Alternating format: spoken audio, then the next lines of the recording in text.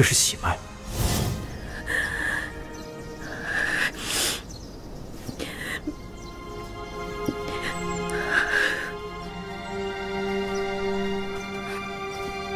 白师妹，你回来了。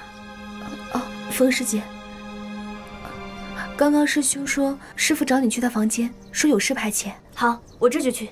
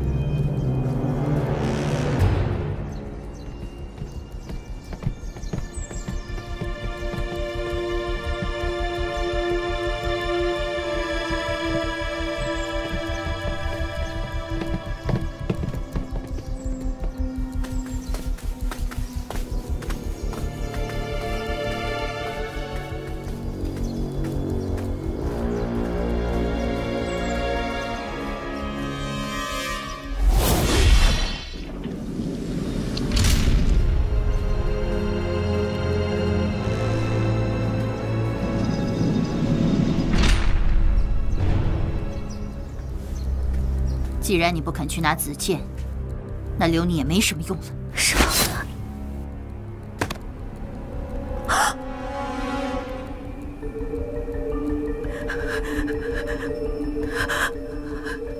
往哪儿去？偷看够了吗？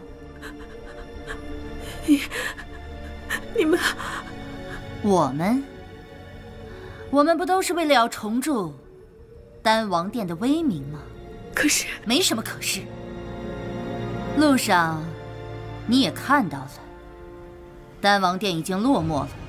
现在我们必须要拿到紫剑，只待老祖苏醒，便可重振我丹王殿百年声威。你当时心心念念的想要拜我为师，不也是这个目的吗？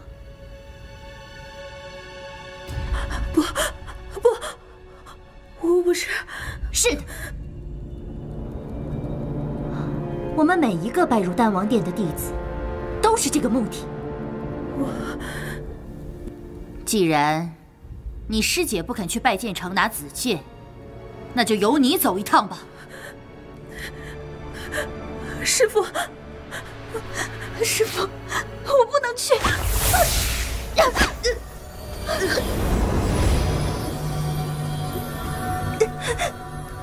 师父，师父，你不能杀我！师父，你不能杀我！为什么？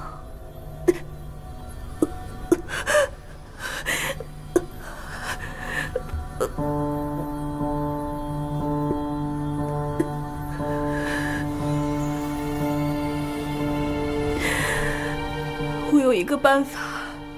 哦，我倒想听听你有什么办法。手剑，手剑灵机。没错，我知道手剑灵机的下落。你竟然知道手剑灵机？我现在不过是一个自身难保的泥菩萨而已，我又怎么会骗师父呢？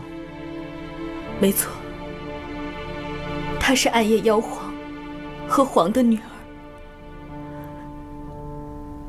莫倾城。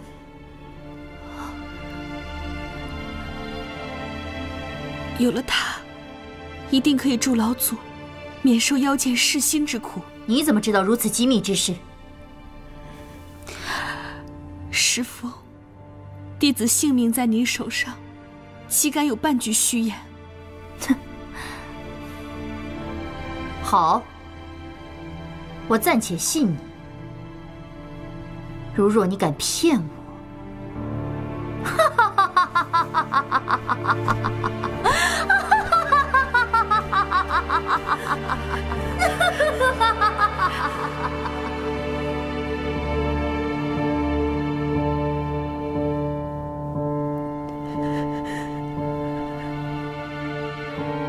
莫倾城，你不要怪我，我也是不得已的。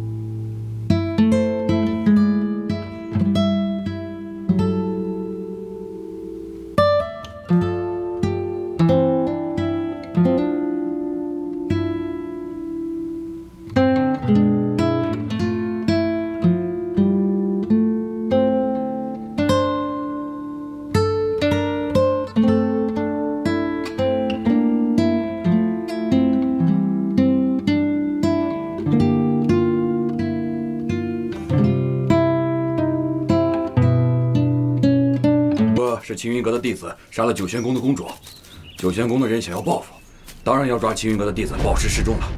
你说什么？青云阁弟子在哪儿？那边。什么人呢？莫名其妙。走吧，走。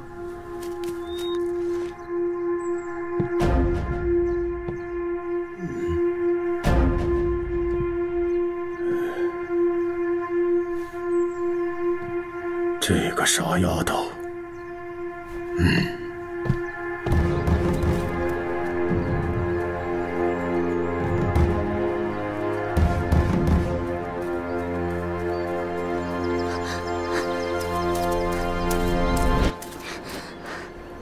有人来了，不过好像不是九环门的人。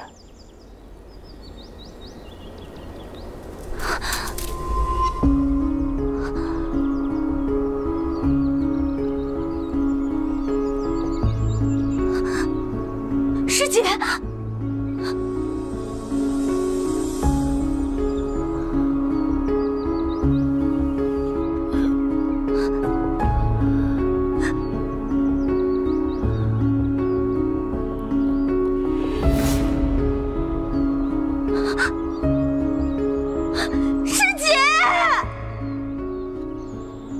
你就是青儿是吧？你终于来了，说，萧公主是谁杀的？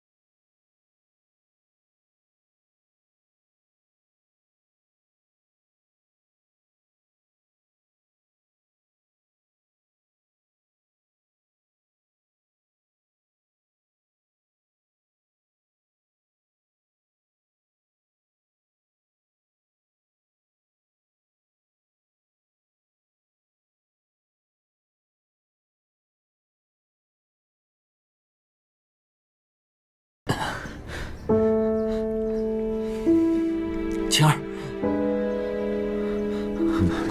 前辈，前辈，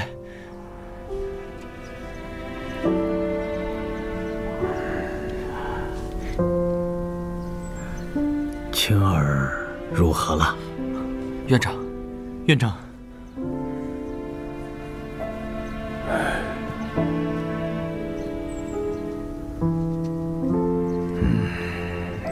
看来这就是他的命啊！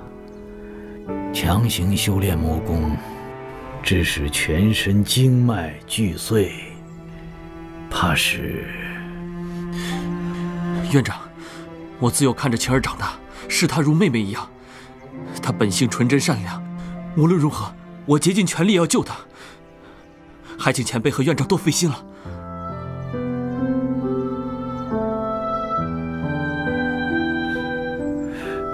我记得青云阁有一处仙池吧？对呀，我怎么把这事给忘了？文天小友啊，这可是白姑娘最后的机会了。她是青云阁的弟子，青云阁主应该不会拒绝我们使用仙池的。我现在就去备车。我和这丫头有点缘分，老夫亲自送她一程。有劳前辈。有劳前辈。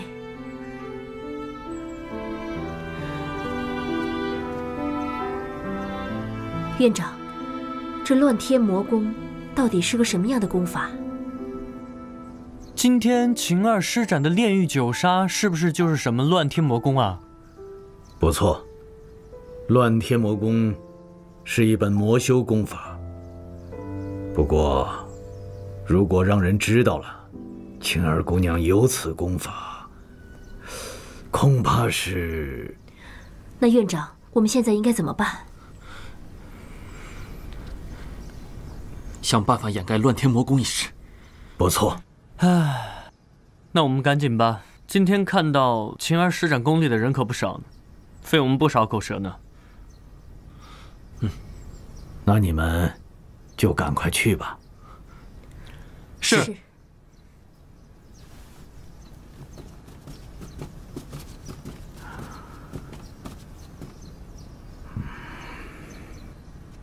哎，老大，之前忘了问了，你是怎么知道那个侍卫首领杀害小兰的？是啊，文天，因为这是我亲眼所见的。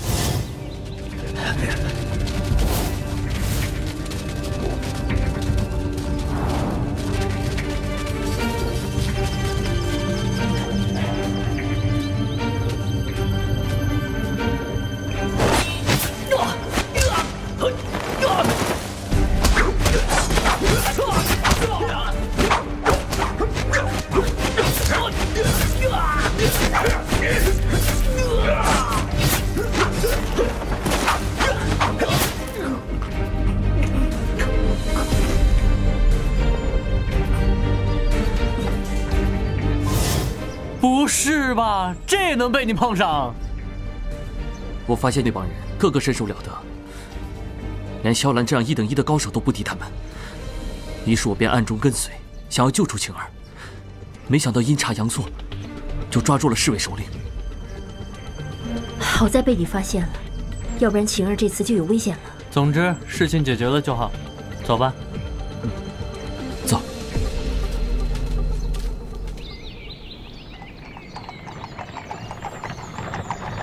撤。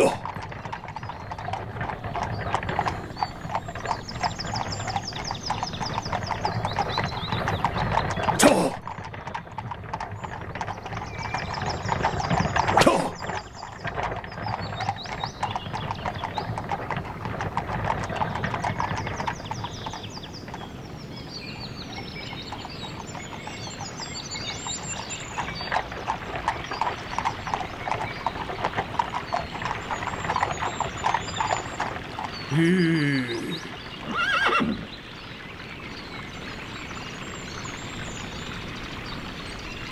在下公羊侯，特护送青云阁弟子青儿到青云阁。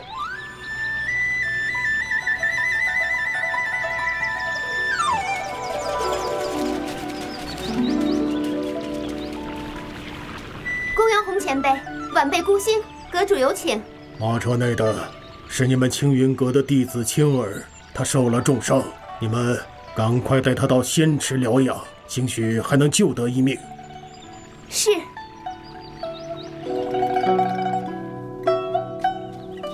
请。前辈，阁主就在里面等您了。前辈，您放心，我们已经让人带青儿前去疗伤了。请。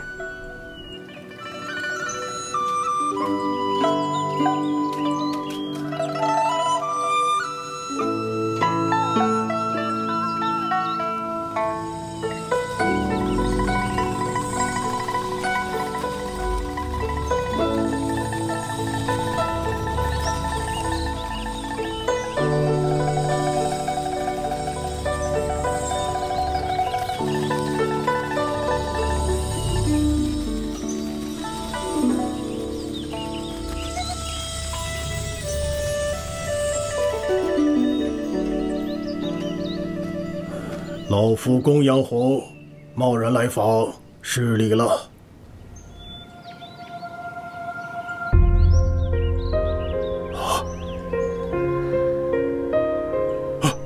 是你！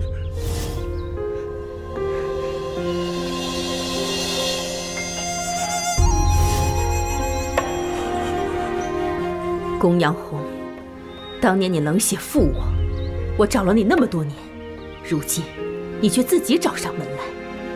今天我就要你的命！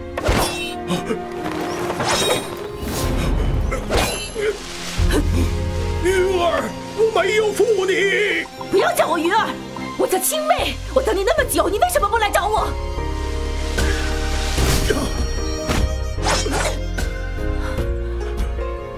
云儿，那日我受伤，离开了拜剑城，回到了竹林小屋，看到了你的画，我领会错了画中的意思。云儿，生死无依。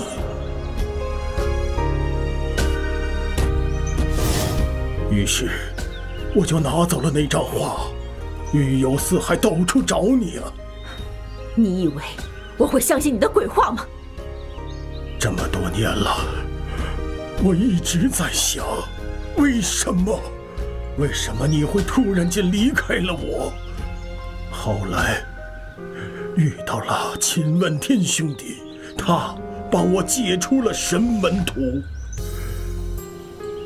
是生死相依。这副神卷，你且看看。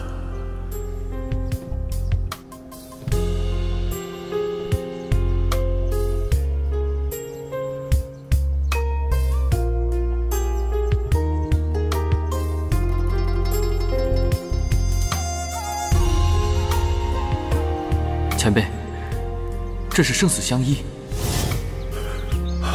我明白了，原来你一直在等着我呀，云儿，我说的都是真的呀。这么多年来，我一直后悔自己呀，当初年轻气盛，硬闯百剑城。失去了我最宝贵的东西呀！你说的都是真的吗？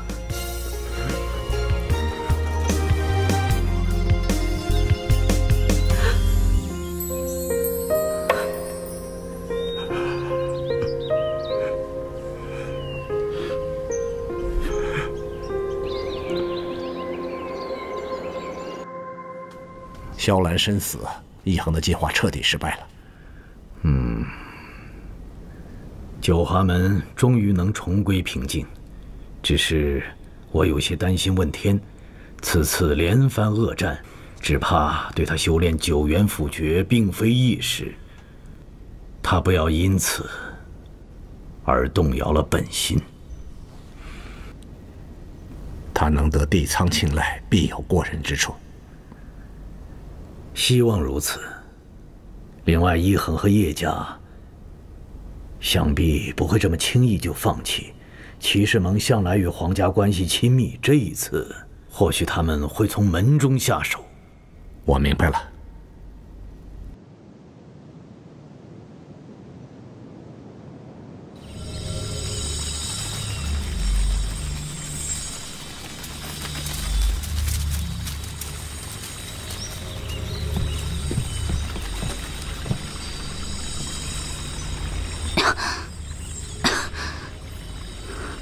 青儿，你醒了。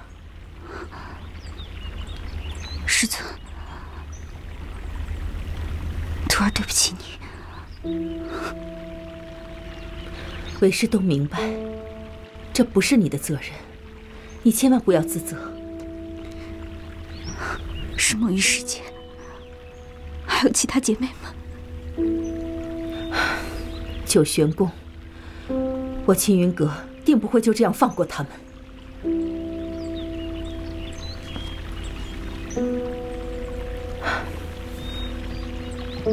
青儿，你在此好好休养，其他的都暂且放下啊。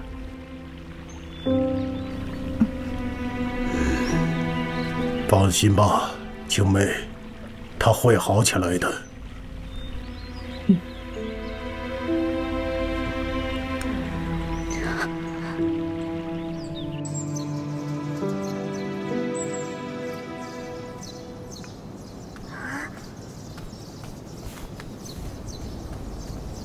莫姑娘，你找我？前段时间还好有华公子的消声解忧，在此谢过华公子。这几天我就准备走了。莫姑娘要离开吗？仙草已经救活，我也没有必要留在这里了。是啊，天天待在这里，无聊死了。莫姑娘，既然临别在即，在下有个请求。说。我欣赏莫姑娘，想与莫姑娘交为朋友，不知……难道我们不是朋友吗？那莫姑娘就是同意了，谢谢莫姑娘。师兄，师父请您前去，说有急事相商。好，我这就过去。那莫姑娘，在下先告辞了。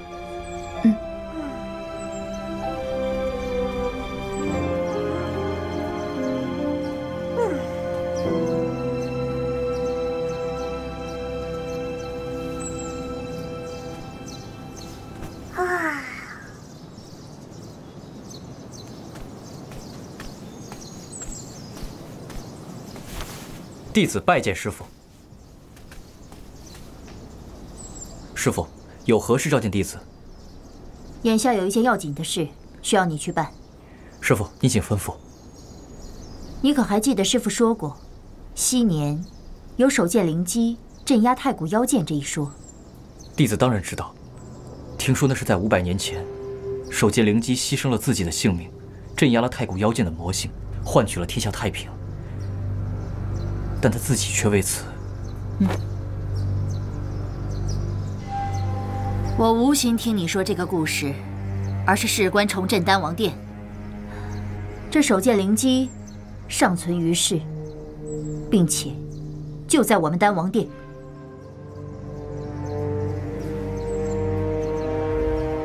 师父，弟子不解。他就是莫倾城。有了莫倾城，老祖一旦苏醒，我们不光能进拜剑城，还能取得妖剑。就算是暗夜妖皇为当世第一高手，也将不再是老祖的对手。哼，我当初还以为这莫倾城只是暗夜妖皇随手赐封的一个小丫头，没想到竟是手剑灵机。甚好，甚好。华太虚，你必时刻看着他，千万不要出任何差错。到时候我们丹王殿再也不用看暗夜族的脸色了。弟子遵命。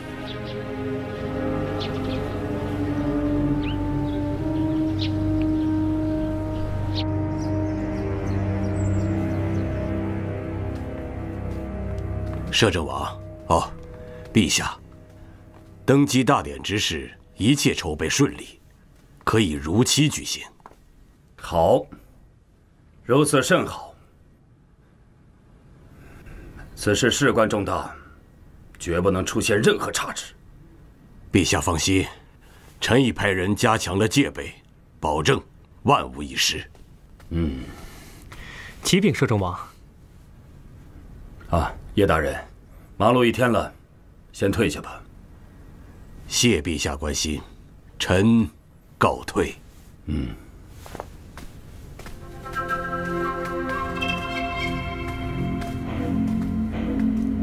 参见摄政王。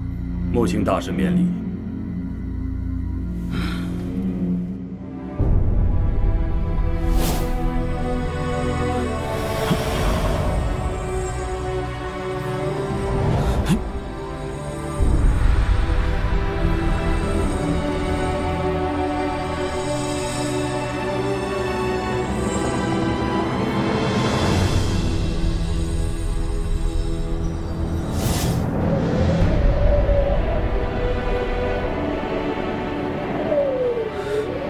天道无情，众生皆苦，唯有以己度人，才能救得苍生。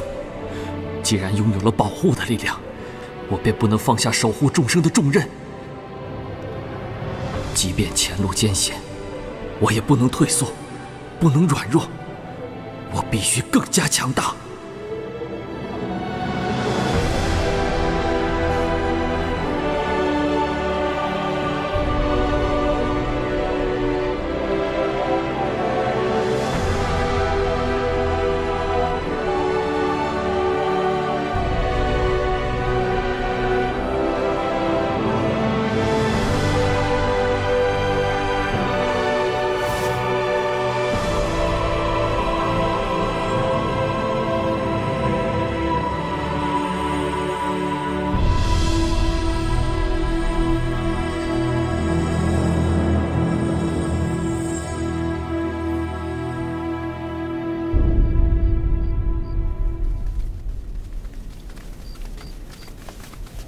师傅，我们来这里做什么？做什么？当然是有好事了。还请师傅明示。这事儿嘛，是让我们私下帮个忙而已，一个可以振兴星河工会的忙。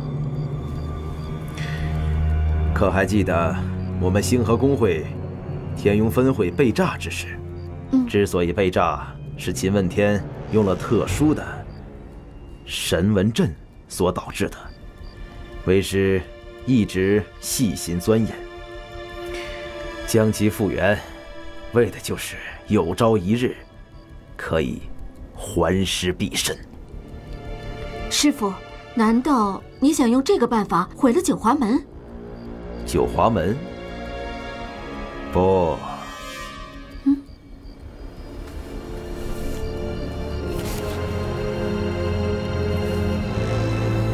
吩咐弟子一人一带。是。按照师傅所教，将此阵布于皇城城墙之上，不得遗漏。切记，定要镌刻的隐蔽呀。师傅，那我们布在城墙，目标岂不是皇城吗？您是不是弄错了？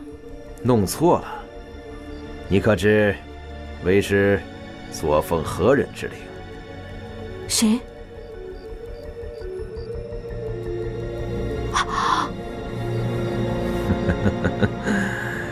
我星河工会养精蓄锐这么多年，等的就是今天。所以，大家一定要竭尽全力，不可让为师失望。弟子明白。明白。好，去吧。是。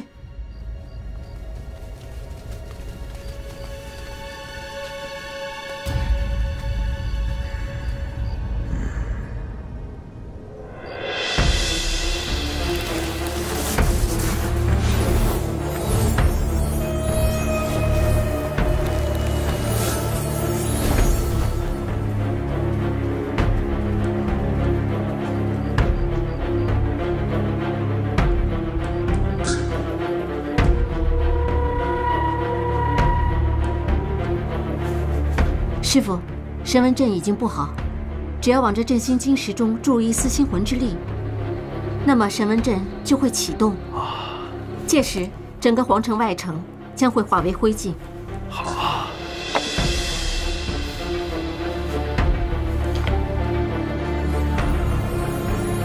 只要有了这阵心，我们就胜券在握了。师傅英明。辅佐摄政王顺利登基，乃是大势所趋。之后吞并神兵阁，整个异国，必然就是我们星河工会的天下了。徒儿先恭喜师傅。徒儿啊，你将这个亲手交到摄政王的手中，切记，绝不可有任何差池。遵命，师傅放心。好。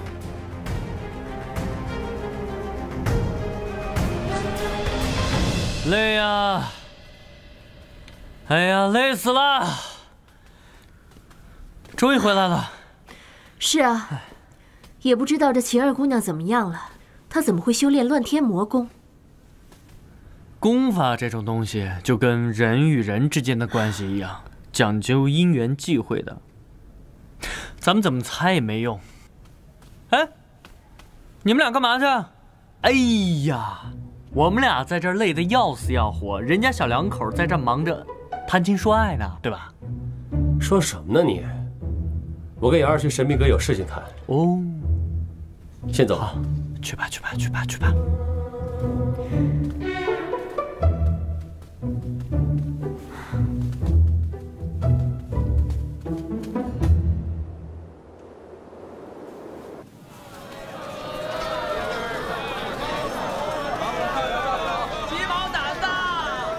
最近几日的拍卖会情况不太乐观，好像有人在暗中操作啊。这也很正常。现在整个皇城看似平静，实则并不太平。唉，自从一皇去世以后，这一切都开始变了。难道这一恒打算欺负到我们神明阁的头上了？如果真是这样，那咱们该来的总会来。不过据我所知，星河公会的情况却恰恰跟我们相反。难道星河公会和一恒互相勾结？不排除这种可能。那我们现在该怎么办？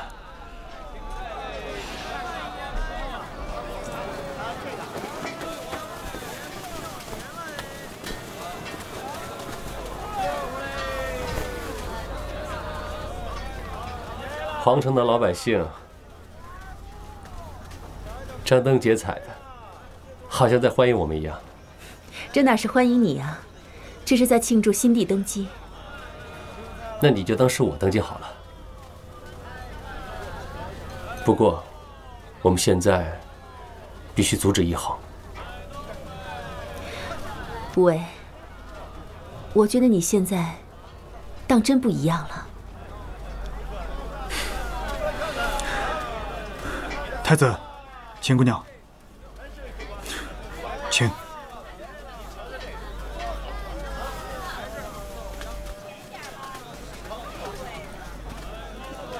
自从我一收到通知，就开始准备。只不过神兵阁被叶家盯得太紧，我只能把他们约到茶楼。让风平先生跟神兵阁冒这么大的险，我们真是惭愧。哎，秦姑娘太严重了。你们一个是我师父的挚友，一个是我师父的姐姐，这个忙我一定要帮。对了，最近摄政王有什么动静？正在大张旗鼓地准备登基大典。意料之中的事。太子，秦姑娘，我们到了。